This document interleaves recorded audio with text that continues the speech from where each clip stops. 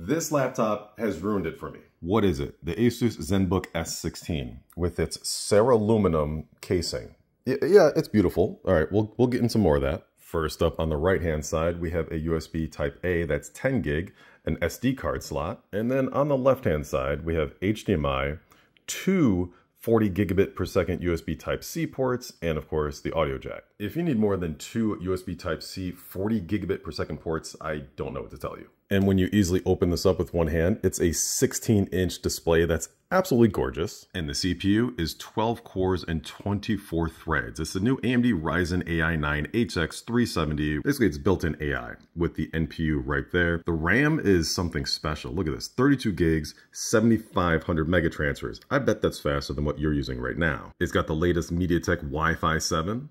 Check out my Wi-Fi 7 video that I upgraded at my parents' house. It's bonkers. The trackpad is absolutely ginormous and responsive with different motion things. Like right now I'm doing the brightness, over here his audio, over here does other tasks. Like it's functional. And typing is a breeze. I'm just blowing through documents and all kinds of stuff. And it's just very lightweight, easy to throw in a bag, and honestly, multitasking on a 16-inch screen is just awesome. Speaking of which, 120 hertz, 2880 by 1800, 10-bit, which is awesome, and yeah, it's just HDR up the wazoo. And so whether I'm running multi-core applications or single-core applications, this thing is just blowing through everything. 16,000 points on a thin and light laptop? Yeah, I'll take that. And this is just whisper quiet. The Zenbook S16 is just incredible. 125 FPS in Apex Legends, or 190 for Fortnite? Yeah, all right, we'll take that. Not that I play Fortnite. And yeah, it's so new that TimeSpy doesn't even recognize the graphics card. What can I say?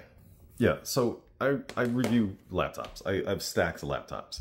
And the ASUS Zenbook S16 here has honestly made me feel like this is the one, like the best laptop that I've been using in 2024. And all the other laptops I'm using just to test, just to kind of get through the experience to see how they are. And then I quickly want to go back to this thing. It's great. I love it. Yes, ASUS did send this to me. All kinds of manufacturers send me laptops. That's irrelevant. This is what I love to use. And actually, AMD is the one that actually sent it to me. So the new AMD Ryzen 9 HX processor.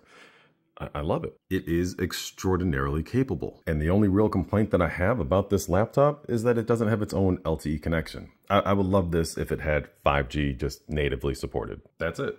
That's literally the only complaint I have about this laptop.